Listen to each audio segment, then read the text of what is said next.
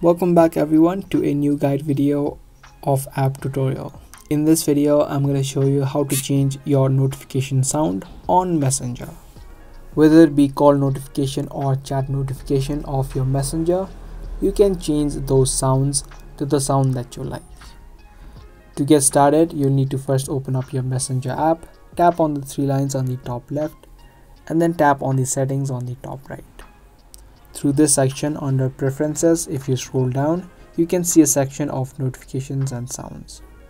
Once you tap on it, you can see first of all the ringtone is set to the default Messenger. You can tap on it and choose any other ringtone that you want.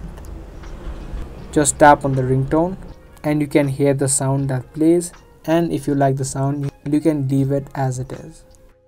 Now secondly, you can also tap on customize notifications, and through this section you can change the notification of your chat. So you can see an option called sound. Now this option may depend upon the device you're using. You just need to find an option of changing the sound of the notification. So just tap on it and it's going to take you to the section where you can choose sounds from your device or from any other third-party application.